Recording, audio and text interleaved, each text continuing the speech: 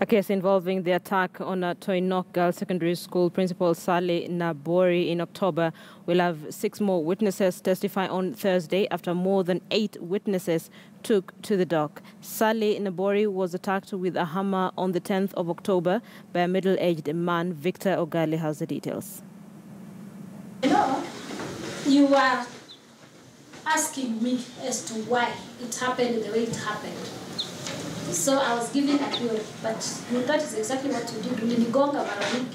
Toinok Girls Principal Sally Nabori sorrowfully narrated to the Maravin court what transpired on that fateful day. The suspect, Andrew Omondi, is accused of attacking the principal and hitting her with a sledgehammer on the head in the morning of 10th October this year at her office before fleeing.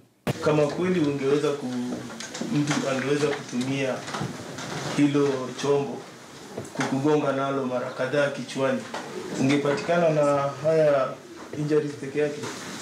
It is very possible. Hapa kuna fracture. Nakumbuka vile nimesema, hicho kiti kilikuwa ni kile kiti cha rollers. Kwa hivyo katika harakati labda za kunigonga, maybe it was moving. And maybe you did not hit.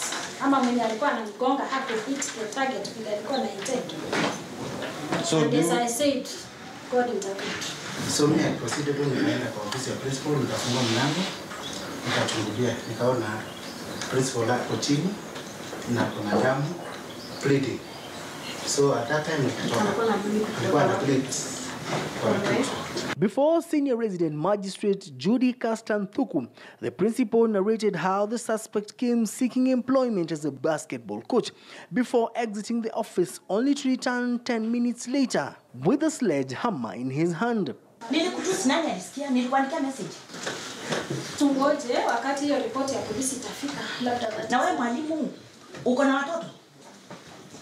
Uko na watoto? I think I will answer that. Hapana, kwa sababu mimi ni msasi na hata kama ni mfanyakazi umeandika na mama yake akupigie simu, uwezi jua mama yake anasema nini kwa sababu kuna mtoto wake umeandika. Na wewe ni mwalimu mwenye umetrainiwa. Mimi nimesomesha mtoto na najua mtoto akikosa mwalimu huita msasi kuja, mama fulani chukua mtoto enda naye nyumbani. Ulinitia mtoto? Andrew Omondi is accused together with Purity Mwendwa, who is a parent at the institution. Allegedly, Purity's daughter did not go straight home on a day she was suspended from school, reportedly causing the mother to issue threats against the school's principal. So umesema umefanya kazi hapo kwa shule kwa muda gani? Miaka 4. Kwa hiyo miaka 4 wewe ni mtu ambaye unajua kazi yako. Yes. Na nina uhakika huwezi achilia mtu yote ambaye unashuku kama kwamba ana mbaya aingia hapo ndani, si ndio?